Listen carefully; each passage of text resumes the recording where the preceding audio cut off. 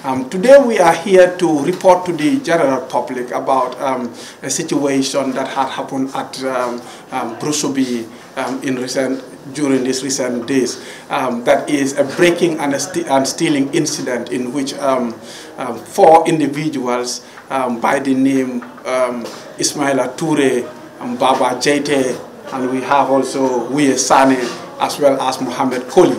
They are the suspects that you have seen outside there.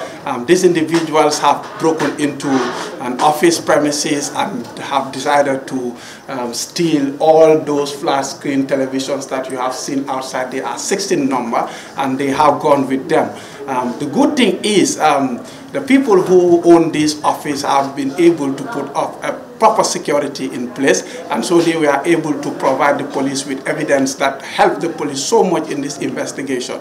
The police have taken time to go through this evidential material. They've reviewed it, and through that review they were able to identify the 4 suspects, and they have spent the whole night rounding them up from one spot to the other until all of them have been arrested. So far so good. All the flat screen televisions that they have stolen have all been recovered, and those are the ones that you have seen outside there.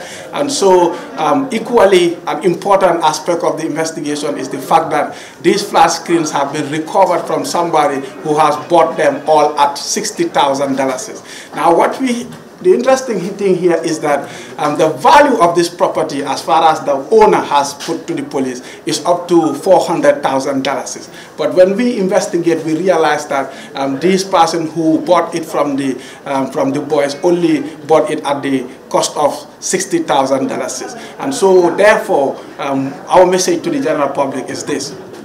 One, we want the public to report as quick as possible when breaking or related offenses takes place at their premises, so that this helps the police to quickly intervene. And secondly, for people to share information with the police, because it is only through collaboration and partnership that we can be able to deal with these situations. And we always say, we try as much as possible to prevent crime, but where we cannot prevent crime, we want to ensure that people who perpetrate crime are arrested and brought to justice. And the third thing that we want to put across is to encourage people to also put in some security measures at their premises, because this also will help a lot in ensuring that the investigations are easier for the police as well.